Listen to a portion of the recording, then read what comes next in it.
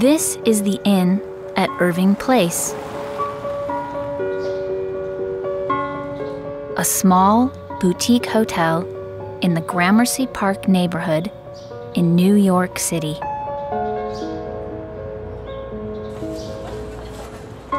This building is around 180 years old. In 1834, it was 2 family homes. In fact, the inn at Irving Place didn't open until 1994. But it isn't modern. There is antique furniture, a tiled floor, and a large open fire. So it looks like a hotel from the 19th century. Sean Redstad, the general manager, describes the hotel.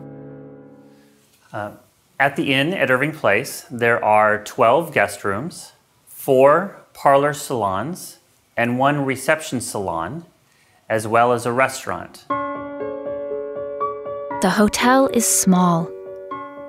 There isn't a gym, a swimming pool, or a spa.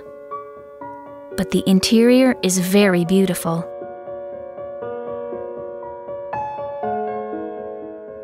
The rooms are all very elegant and old-fashioned. In each one, there is a large bed. On the bed, there are comfortable pillows. There's a table, a lamp, an armchair, and a painting on the wall. Each room has a bathroom, too. There is a bath, a shower, and a sink.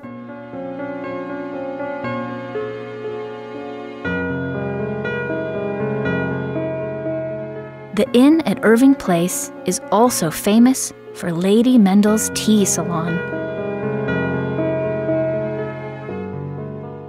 In the Victorian era, tea drinking was very popular. Rich people went to each other's houses to drink tea. They didn't only drink tea, they also ate cakes. They always did this in the afternoon, so they called it afternoon tea. Today, lots of people still enjoy a Victorian afternoon tea at Lady Mendel's Tea Salon in the inn at Irving Place.